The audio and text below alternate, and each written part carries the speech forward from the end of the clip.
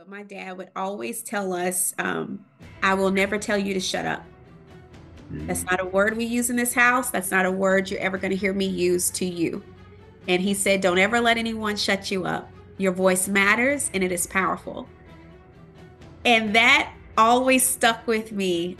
So much so I'm probably almost too vocal at times, but it was so encouraged that it just, I feel like what an incredible gift to give your daughter or your child, to let them know like there are going to be times in this world where people will want you to shut up. And so I went away to college, mm, and my sophomore year of college, I got pregnant. So mm, I was 19 years old, dated my college sweetheart. We found out we were pregnant. mm. And I can remember being so anxious because I'm like, oh my God, I have to Yeah. not just my parents, like my pastor parents. Mhm. And I was like, I just remember I prepared for the worst because Yeah. they may disown me. They may, I just, every bad scenario I could think of raced through my mind. Yeah.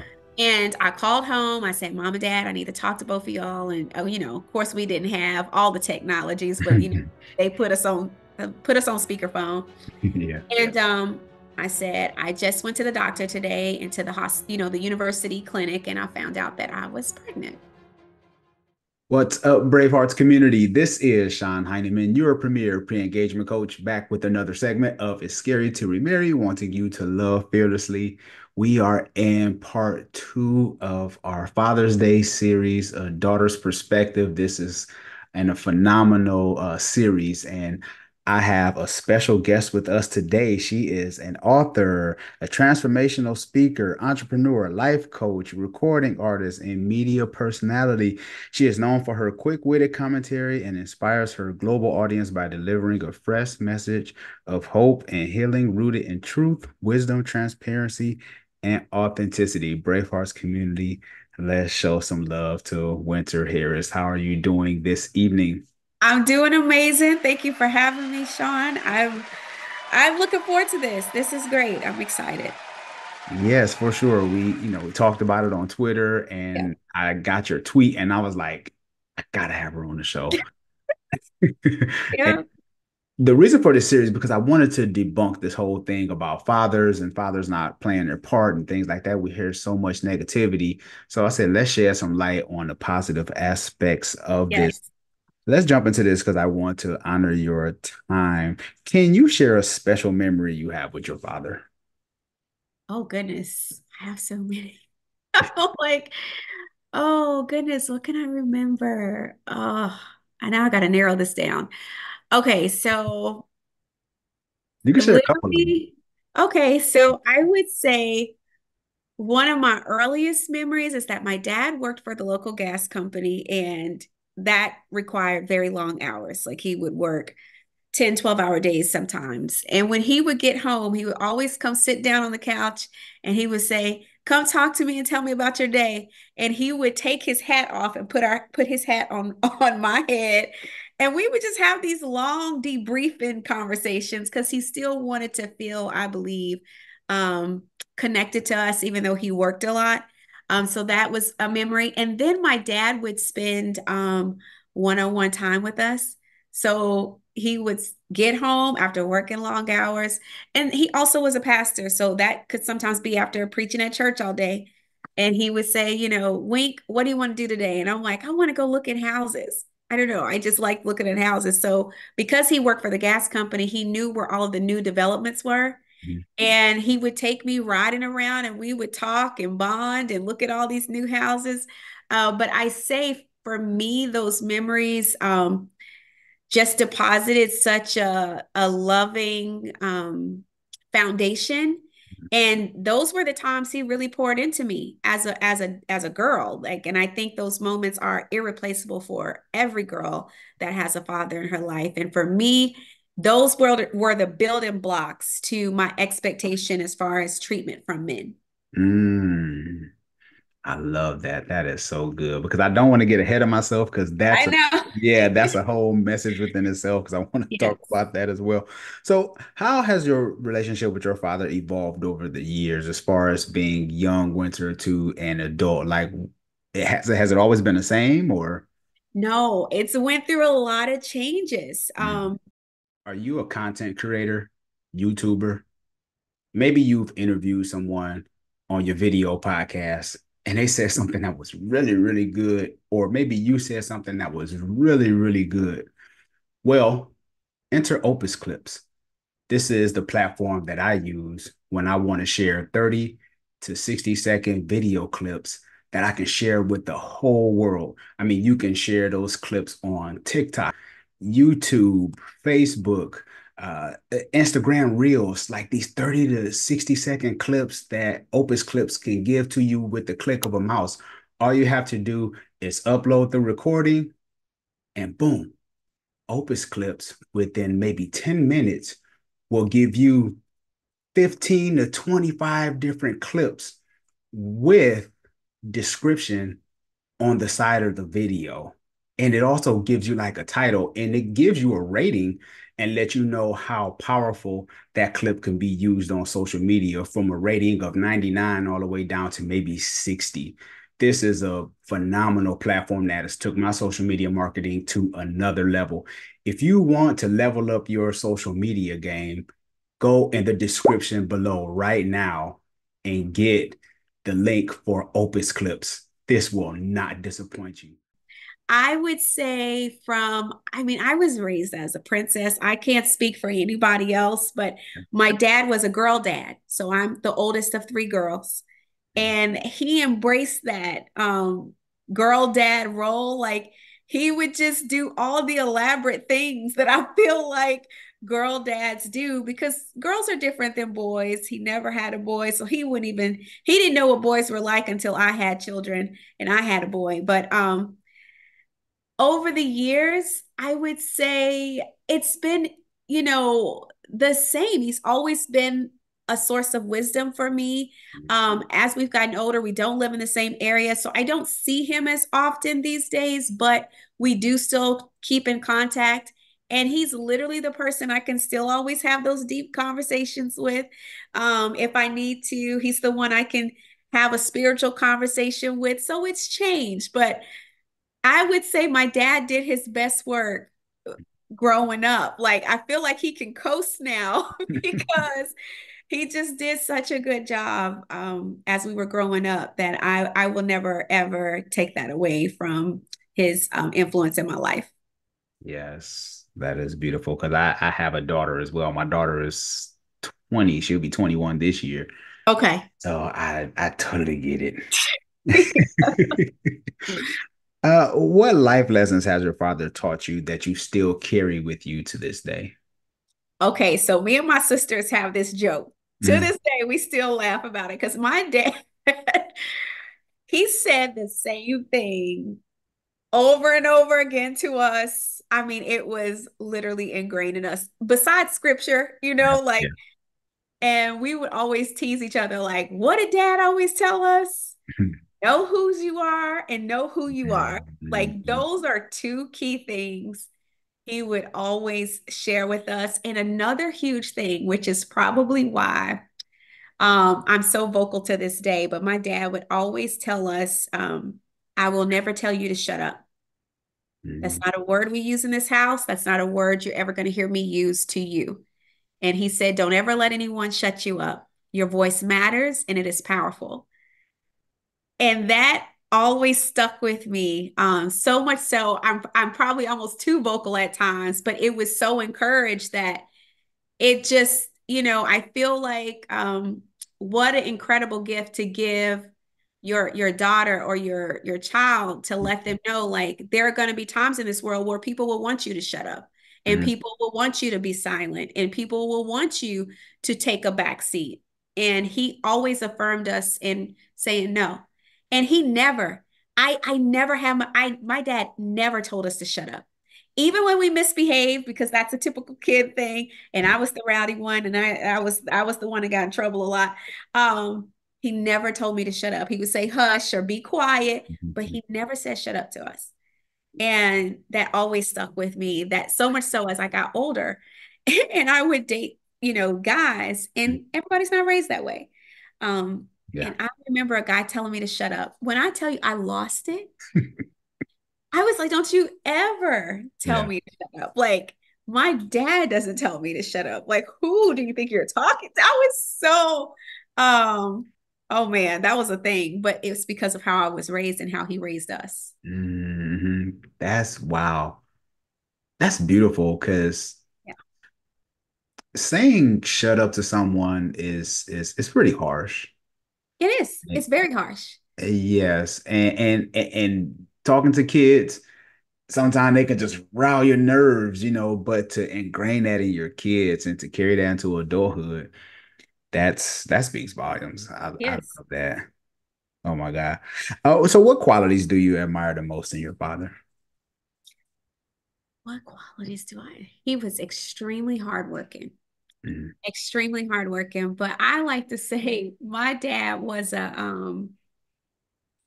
I got my hustle from my dad. mm, My dad was a hustler. Like, because of him, I feel like I will never ever fail. It's not mm, to say that I won't experience failures, but yeah, those failures will never keep me down for too long. And mm, it's literally because he taught us how to figure out ways to go get it. It may not work this way, but try a different way. mm, He is the reason why I'm never too proud. mm, Um, I'm never too proud. And he's another reason why I feel like I'm very particular about how I carry myself. A lot of people may not understand that in today's world, yeah. but my dad always taught us that presence was people's first impression of you. So how you walked in a room, let it be the best impression you can give because that is going to be what people take away. So I just admire my dad was sharp. Like when I Mm. think back to grow, like my dad never wore jeans. Really? No, the only thing I ever saw my dad in was either a suit Mm. or his work uniform. Wow. He didn't believe in going nowhere not dressed up. So much so that when he did finally start wearing jeans, Mm. we had to tell him that it was not cute for him to be out here in no dress shoes with a pair of jeans. Like you need to find some sneakers, sir. That is not the move. Oh my God, that is But he could not funny. separate, his dressy side Yeah. from. I'm like, sir, if you don't go take them dress shoes off with them jeans and get some sneakers on, that is a mess. Oh my But God. yeah, that's I admire yeah, I definitely admire my dad's work ethic and he loved us so much. Like the way he loved and how oh my gosh, how he treated people. Yeah. My dad never met a stranger. We hated going to him with we couldn't go to the grocery store, the post office, the mall. He would speak to everybody. And Yeah. we would be like, do you even know them? He would be like, I don't have to know them. Mm. And I'm like, you just had a whole 10-minute conversation with a stranger. He never met a stranger. He it was almost like it was his business Mm. to greet people and talk to people and make them feel welcome or show them love. And yeah, so I would say how he treated people was also something that I admire about my dad. Mm. Met a I stranger. love that. So are you the same way or no? Yes, You are. I am. Anyone who know I'm a huge people person. Hmm. And my dad and I actually are so it's a family of five. Hmm. And even though my parents, they were married for 27 years, they're no longer married, but I call us the extroverts, and then my mom and sisters are the introverts. And so my dad and I actually have that in common. Like we talk to everybody. My sister hates going to events with me. Like I have now turned into my dad because I don't meet a stranger. I don't. Yeah. Yeah. I love it. That's a beautiful trait to have, though. I mean, I always had an admiration for people who could just strike up conversations with strangers and make them feel welcome. Yep. It's a gift, I think. I agree. Can you share a time when your father supported you during a challenging moment? Oh, This is so good. Hmm. Okay. So weirdly, I just shared this on my own YouTube channel. Randomly, it just kind of came up and I don't even know how I got on it. So I was raised as a PK, Hmm. preacher's kid, for those who don't know. And in my case, I was a pastor's kid. My parents pastored a church. Hmm. And so church was all I knew. Church was our life. It was our breakfast, lunch, and dinner. We were in Yeah. church 3 to 7 days a week. Like church was everything. And so I went away to college. Hmm. And my sophomore year of college, I got pregnant. So Hmm. I was 19 years old, dating my college sweetheart. We found out we were pregnant. Hmm. And I can remember being so anxious because I'm like, oh my God, I have to Yeah. go. Not just my parents, like my pastor parents. Hmm. Hmm. And I was like, I just remember I prepared for the worst because Yeah. I'm like, they may disown me. They may I just every bad scenario I could think of raced through my mind. Yeah. And I called home. I said, Mom and Dad, I need to talk to both of y'all. And oh, of course we didn't have all the technologies, but they put us on speakerphone. Yeah. And I said, I just went to the doctor today and to the hospital, the university clinic, and I found out that I was pregnant. And literally, my dad was like, "All right, so it's cool. I'm gonna be a pop pop. I'm not going by grandpa. I'm gonna be going by pop pop." And he was like, "Let us know if you need anything." And my mom was like, "Well, you need to come home so we can help, and you need to have support. You can't do this, all by yourself." Yeah. And I just burst into tears Hmm. because I was like, "What in the world?" It just wasn't what I expected. Yeah. And my dad was like, I don't know what you upset for. I've been a pastor for a long time, and you ain't the first person this has happened to, and you won't be the last. At Mm. the end of the day, we love you. We're gonna love our grandbaby, and we're gonna move forward. You're gonna be all right. Yeah. Just Wow. for me, and if you've ever been raised with any sort of religious construct, there's a lot of anxiety that comes with quote unquote failing. Hmm. And for me, that was a failure. I understood that my child was a blessing, but that particular incident occurring, especially with my parents' position, was just, I didn't know what to expect. But they loved on me in such an incredibly powerful way. Um, I did tell them, I said, I want to prove to y'all that I can do this and that I'm going to finish school. So Mm. I'm not going to come home. My college was about 4.5 hours away from home. So that means I would have really had to move across state to go back home. And I felt like if I moved back home, I would never leave home. Mm. And that's just something I believed. And so I said, I'm going to stay, I'm going to figure it out, and I'm going to prove to y'all that I can do this. Yeah. I never moved back home. I graduated with my degree. My college sweetheart and I actually ended up getting married, but they never saw me after that. Like I moved on, life moved on, and I was good. Wow. And I say it's because they supported me when they could have condemned me. And my Mm. dad's, because I didn't want to disappoint my dad, I was a daddy's girl. His response to me, I felt like gave me the strength that I needed to show up where I needed to show up and Mm. show up for myself and my child. And the rest is history, honestly. Wow. That's yeah, and like you said, you had to not only dad but pastor. So there was two layers to this, right? Absolutely. Yeah, and just showing you the love of Christ, like that's beautiful. And then on top of that, for you to actually finish on your own, like that Yep. speaks volumes, because Absolutely.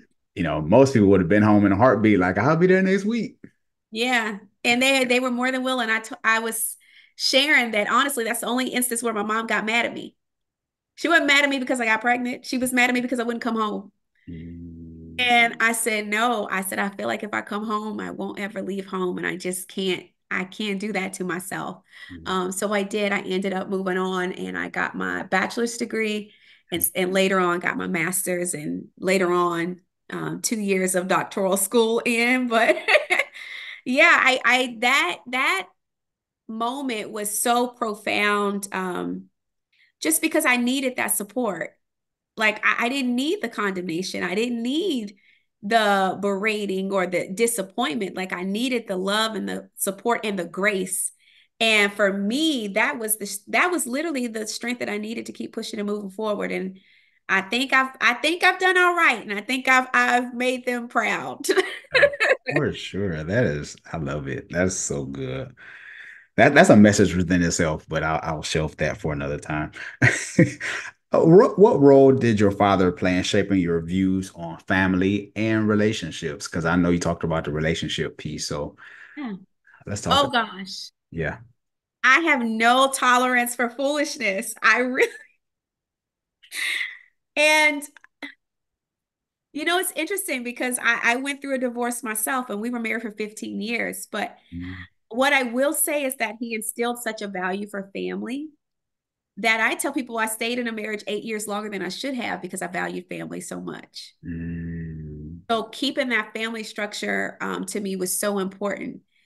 Um, so he modeled that for me. He modeled just respecting myself because I feel like you'll tolerate disrespect from others when you really don't respect yourself. That's what it mhm, all stems back to. And he's always instilled such a high sense of self and self-esteem mhm, that I have found times where I have failed myself in some instances.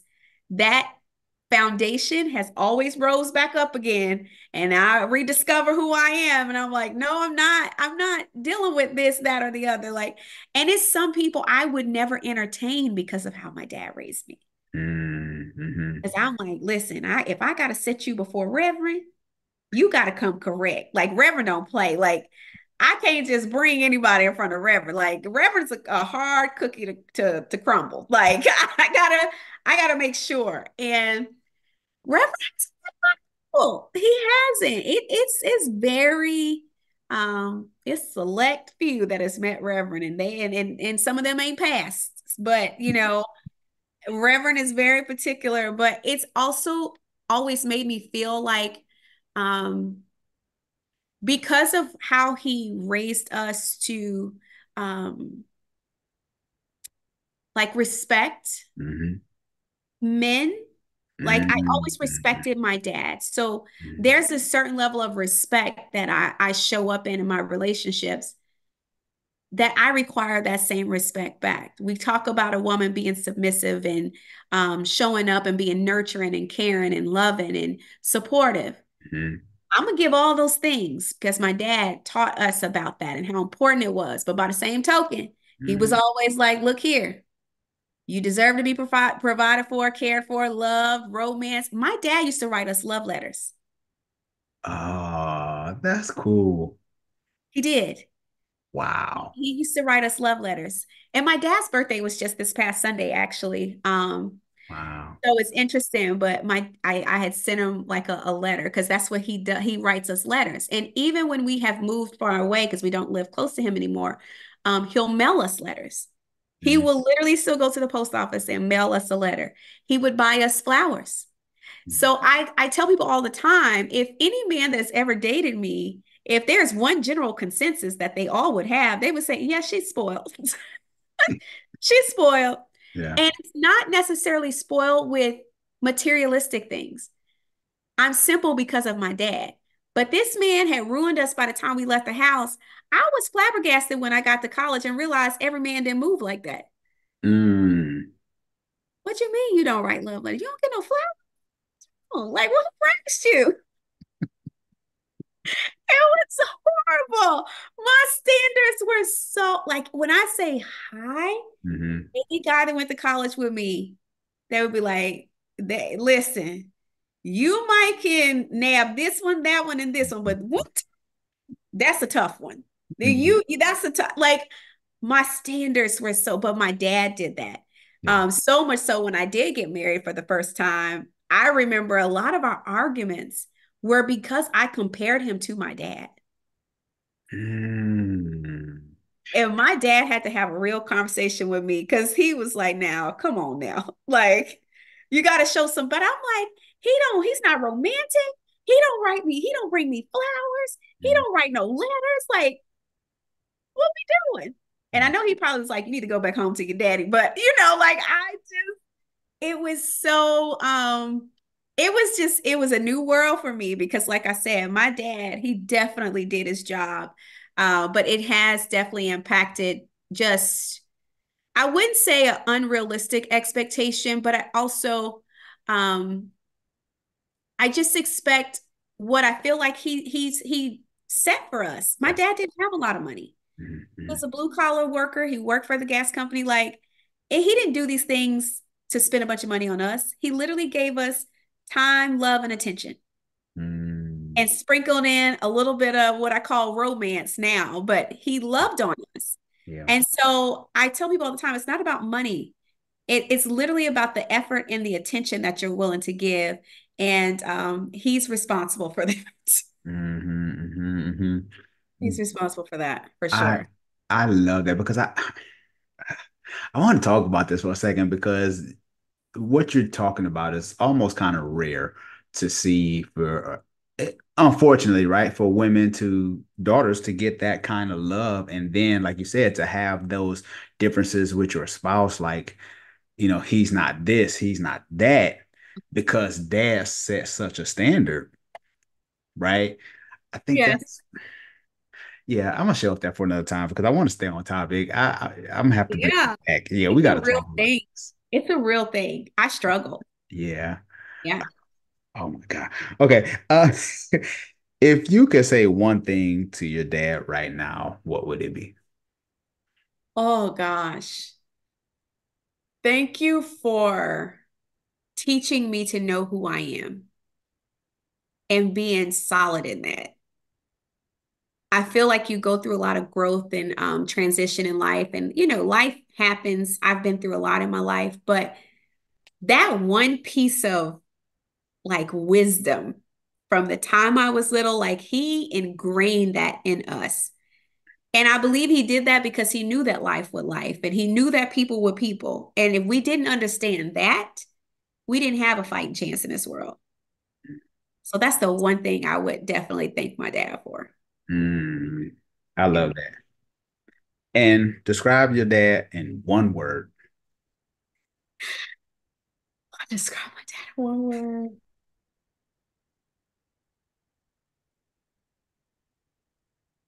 My dad is social. So sure. Oh gosh. I feel like there's a lot of things I could say, but that would sum it up because I Yeah. can't. He's social. Yeah. He's social. And I'm like, I can think of so many things, but social is who we knew him to be and who we will always remember our dad to be. Social. Social. Yes. Yes. Well, that's a blessing because I mean he was a pastor, right? And Yes. sometimes, some pastors aren't as social, but so that's a beautiful thing, right? Listen, social, but he loved people. And that is invaluable. That one piece of seeing him communicate and talk to people he didn't know, that has served me so well, especially in the business that I'm in. Like, if Mm, I was nervous or timid or shy, it mm, wouldn't necessarily work for me. yeah. But because he taught me to never meet a stranger, I can crush it every single time. Doesn't matter. Yeah. Wow. Love it. This has been a phenomenal episode. Thank you so much, Winter, for taking some time to be a guest today. Can you let everyone know everything that you got going on? Tell us about the books, all of the good stuff. We'll have it linked in the description below. Yes, so you can actually follow me on YouTube. It's at Winter Womanland, and you can find me under I'm Simply Winter. You can follow me on all socials. That's Instagram, Twitter, Facebook, all the things under I'm Simply Winter, and that's the letter I, the letter M, Simply Winter. I am launching two new media training courses, and so if you're interested in media training, getting into the reality TV space, I'm offering two courses where you can learn the tricks of the trade and get into some media opportunities. You can go to my website at simplywinter.com. I also speak, I'm all over the place. So if you're interested in booking me for your next event, you can simply email me at admin@winterwomanland.com. Other than that, I'm around. I love Twitter and YouTube. And so you can always come hang with me over in Twitter where we met, or we can have a good time and a good key over on YouTube. But simplywinter.com is the best place to connect with me. Awesome. Awesome. Well, you heard it here, Bravehearts community. Make sure you go connect with Winter. She has a lot of phenomenal things going on. And Thank make sure if you are watching this via YouTube, if you haven't subscribed, make sure you hit the subscribe button. Share this video with a friend. Father's Day is coming up. You never know how this story could inspire a dad or a daughter. Who knows? If you are listening to this via podcast, make sure you hit the subscribe button. Make sure you leave a rating and review on Apple Podcasts. By doing so, it'll put you in a drawing for a free Amazon gift card. Who doesn't like free things? This is Sean Heineman with special guest Winter Harris, and we are